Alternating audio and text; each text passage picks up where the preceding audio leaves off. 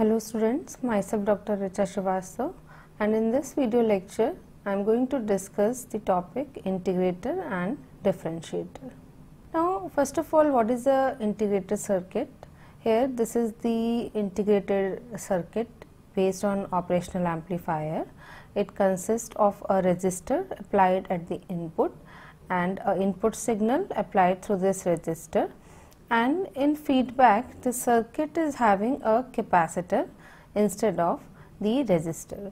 As we have seen that we have a feedback resistor, but in case of integrator, instead of a resistor we are having the feedback capacitor, and here we take the output, and the non-inverting terminal of the op-amp, it is at ground potential. Now to analyze the circuit, how it will work as an integrator, first of all we will apply the concept of virtual ground. Why virtual ground?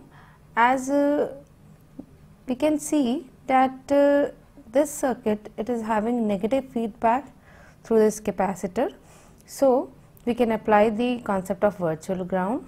Let us say this node is A and this is B.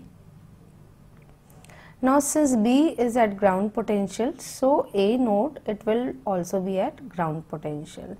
This is the concept of virtual ground. It means VA, it will be 0. Now second step, we will apply KCL at node A. So apply KCL at node A. Applying KCL at node A, it means, let's say this is current I1 and this is current I2. So at node A, if we apply KCL, the I1 current, it will equal to the I2 current. And in terms of V1 voltage, what is I1 current? The I1 current, it can be written as, this implies that V1 minus 0 by R, it is equal to 0 minus V naught divided by XC, that is the impedance of the capacitor. Now V1 minus 0 by R, it will be minus V naught, and XC is the impedance of capacitor, it will be given by 1 upon SC. So V1 by R, it will be minus V naught SC, or we can write this as V naught is equal to minus V1 by SCR. So this is the expression of V naught in terms of V1. This analysis, it was in S domain. So here we can see the output voltage, it will be minus V1 divided by SCR. This analysis, it is in S domain, and the same analysis can be done in time domain also. So we will see the analysis in time domain also, and that can be seen that VO voltage or output voltage, it will be the integration of the input voltage. Now in time domain also, first step we will see the concept of a virtual ground. If this node is A and this is node B, since node B is at ground, so by the concept of virtual ground, node B, it will be, this is at ground, so node A, it will be at ground potential, that is VA, it will be 0.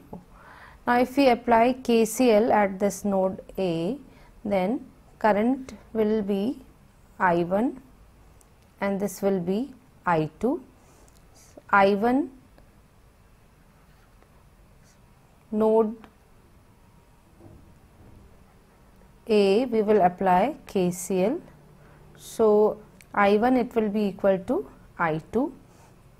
I1 is given by V1 by R, and I2, it will be minus C dV naught by dt.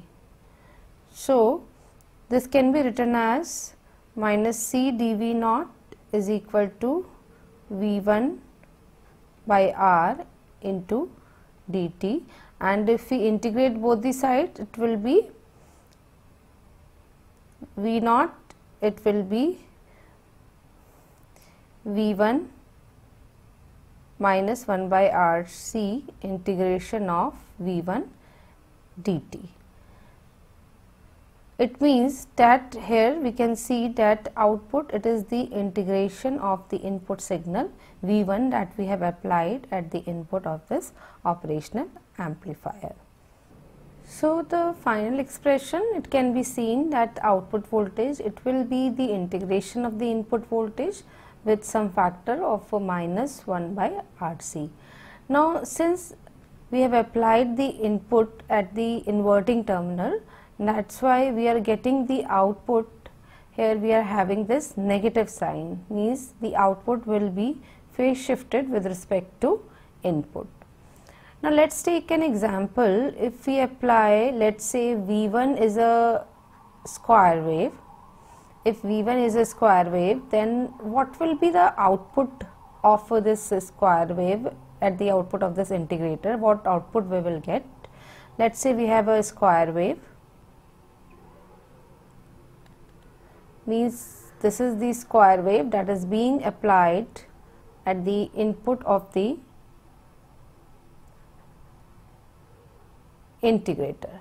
Now what output we will get? This is V1. So what will be the output in this case? From the expression, if we see, if we will integrate this constant part of the square wave, we will get the integration as t. It means the waveform that will vary with time with the negative sign, means the waveform which will increase with time but in negative direction. It means if we want to draw the output waveform, it will be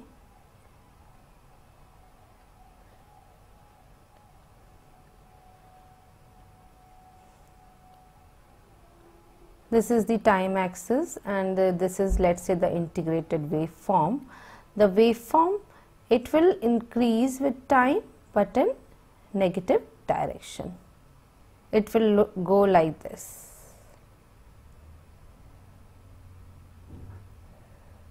It means here for constant we get the function with, means time varying function with respect to time, and it is 180-degree phase shifted with respect to the input, because we are having this negative sign also.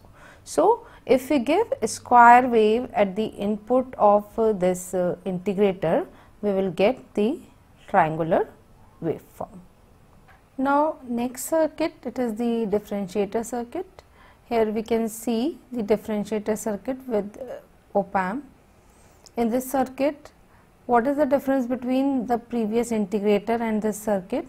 The integrator, it was having a resistor at the input, but differentiator, it is having capacitor at the input and the resistor at the feedback side, and the feedback is from output to the inverting terminal.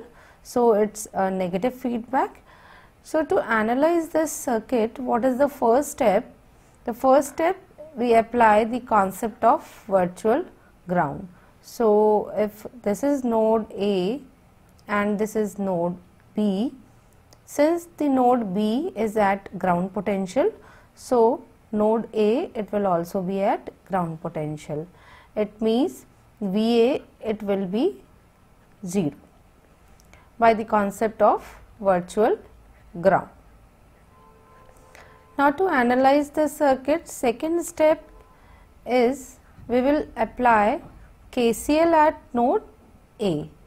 Apply KCL at node A.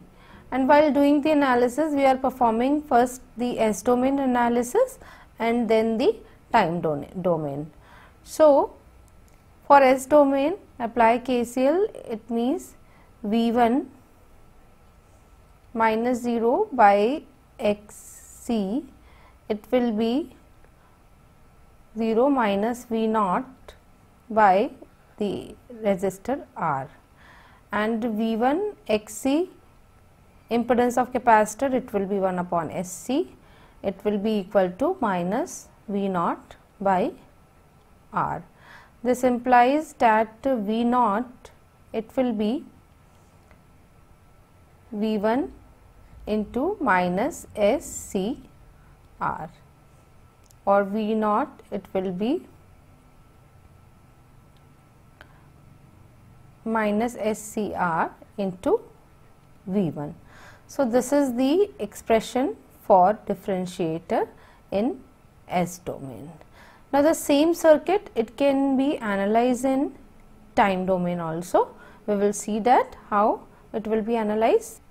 Again, for time domain analysis, in time domain also, first of all apply the concept of virtual ground. This is node A, this is node B, then VA, it will be at 0. Now, second, apply KCL at this node A, that is this I1 current, it will be equal to I2 current. So, I1, it will be equal to I2. I1 is given by, it will be C dV1 by dt, and I2, it will be minus V naught by R. So, V naught, it will be minus RC dV1 by dt. It means output voltage, it will be the differentiation of the input voltage. Whatever input we have applied, we will get the differentiated waveform. It means, let us say we have applied over here a triangular waveform, then for triangular waveform the output will be the square wave. It will be just the reverse of the integrator. So, in this way we can use integrator and differentiator in different application where we want to generate one waveform and convert it into another form, means square can be converted into triangular and triangular waveform can be converted into square waveform. So, in this video lecture we have discussed the application of operational amplifier as integrator and differentiator, and how one waveform it can be converted into the another form. Thank you.